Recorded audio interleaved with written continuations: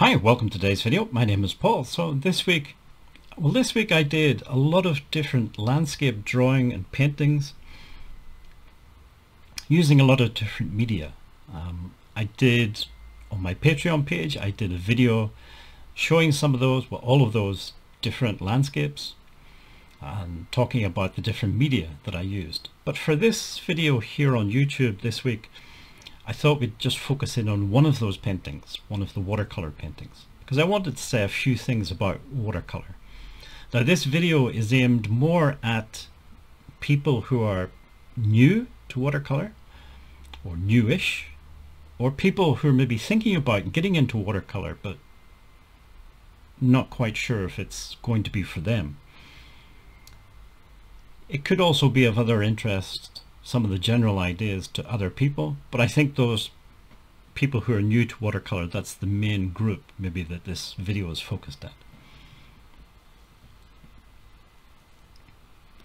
I started using watercolor about 3.5 years ago. I got back into art about 4.5 years ago. Maybe about 4 years ago. Before that, a long time ago, when I was young, I did a lot of art, and then I stopped doing art. Now, when I used to do art when I was in my, say, 20s, early 30s, I used a lot of different media. So oil paint, acrylic paint, soft pastels, colored pencils, oil pastel, all kinds of different things. In the end, I sort of narrowed it down to sometimes I used acrylic, sometimes I used soft pastel. Those were the two main media that I used. I never used watercolor. I never tried to use watercolor. And the main reason was I kept hearing people saying, oh, watercolor is a very difficult medium to use. It's probably the most difficult medium that you can use for painting. And I believed them because I kept hearing this from lots of different sources and different people. And you know, it's one of those things, if you hear it often enough, you think, well, it must be true. All these different people keep telling me, so you know, there must be some truth in it. So that's why I never use watercolor.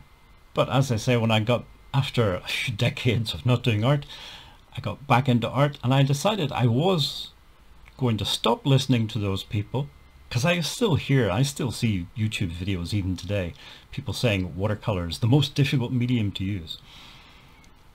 But I chose to ignore that and decided I would try some watercolor painting, see what it was like. And to be honest, I have not found it to be in any way different or special or especially difficult. It's not easier, but it's no more difficult than trying to learn to use oil paint or acrylic or soft pastels or any other medium.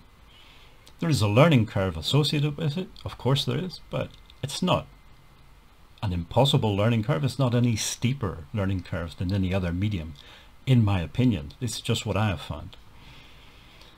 So looking into it a bit more, I think it kind of depends on how you're trying to use watercolor. You know, every medium has its strong points, weak points, pros and cons. And if you try to use a medium in a way that it's not a strength, then it can become frustrating and difficult. And I think that's maybe part of the problem. People are trying to use watercolor as if it was oil paint or acrylic paint or something like that. And that's when it can start to become maybe frustrating. If you embrace the nature of watercolor, if you accept that, for example, if you're painting wet in wet, which is the way I always paint with watercolor, I think it's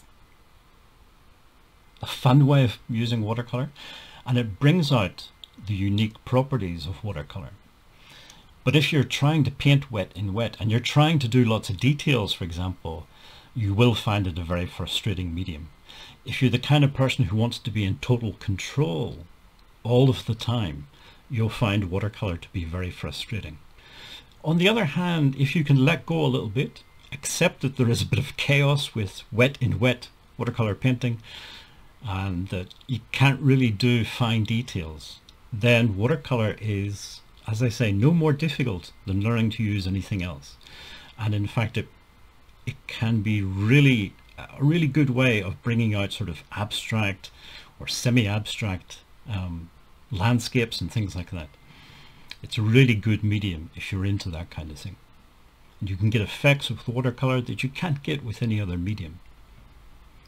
You just have to accept the nature of watercolor and try to work with that, rather than trying to use it in a way that it's maybe not so easy. If you want to do lots of details, there is a way that you can use wet in wet painting, putting down, say, lighter colors, lighter values. Let that dry completely, and then you go in and you start with darker colors, darker values. You start to add in some details, and I've seen people doing that, sort of painting in layers. It's one way of doing it. I don't do that because I'm not really interested in all the details. I just want big shapes, bright colors. So I just do the entire painting in one go, and the whole thing is done wet in wet. Another thing about materials, maybe again for people who are new to watercolor, there's three basic things that you're going to need: paint, paper, and brush. Of those three things, and again, different people will have slightly different ideas, but to me the most important thing is paper. If you're going to try and economize on something, don't do it on the paper. The paper is really important. Really good 100% cotton paper that's specifically designed for watercolor painting, that's what you need. If you try and do watercolor on some sort of drawing paper or sketchbook paper or who knows what type of paper, you're going to struggle. It's going to be a really frustrating experience. If you've got a limited amount of money to spend, get yourself some good paper. Second, I would say paint. I prefer tube paint. You can buy watercolor painting, those little dry blocks, little pans, colored paint blocks, which I detest with a passion. I cannot stand those things. I always use tube paints, and I would recommend anybody else to use tubes of paint. But some people like those little dry blocks of paint. So I would spend some money on the paint as well, and you don't need to buy 50 different colors. 2 or 3 colors is more than enough to get started. But try and spend a bit of money on the paint as well. And if you're going to economize anywhere, probably the brush is the place to do it. You can get reasonable brushes, reasonably cheap, and in fact you don't even have to use a brush. If you're doing this sort of abstract painting like I'm doing, or sort of semi-abstract if you like, I've seen people using all kinds of things: palette knives, old credit cards, their fingers, whatever. It doesn't have to be a really fancy brush. Some watercolor brushes are ridiculously expensive.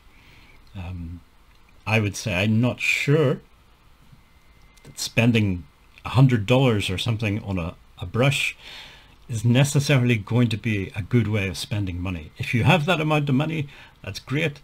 I would go with the paper and the paint first. The brush would be the cheaper thing that I would go with. But that's just my idea. Some people put those things in different orders. Okay, so that's just a few words about getting started in watercolor painting. Hopefully it was some interest or some use to somebody. If you made it this far in the video, thank you for watching and listening, and hopefully see you again in next week's video.